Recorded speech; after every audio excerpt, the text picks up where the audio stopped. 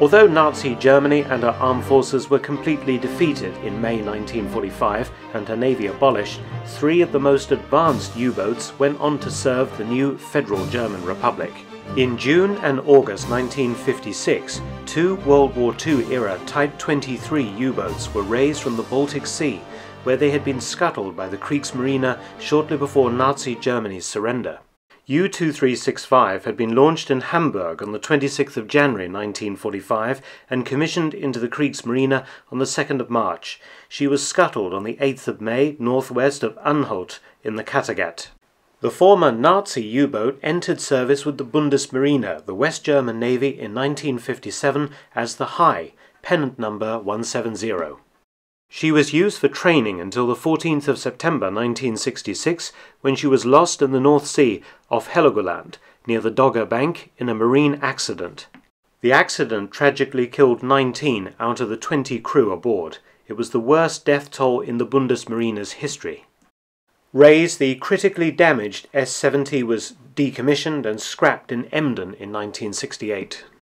The second Type 23 U-boat, U-2367, was commissioned into the Bundesmarine on the 1st of October 1957 as the Hecht S-171.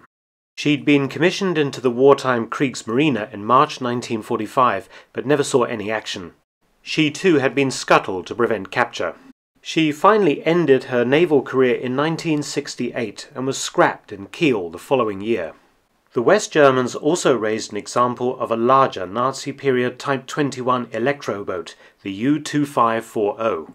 Commissioned on the 24th of February 1945 as part of the 31st U-boat flotilla for training purposes, the boat had gone to the front, to the U-boat base at Swinemünde, but lack of fuel prevented her from performing a war patrol, and she was scuttled by her crew near the Flensburg lightship on the 4th of May 1945.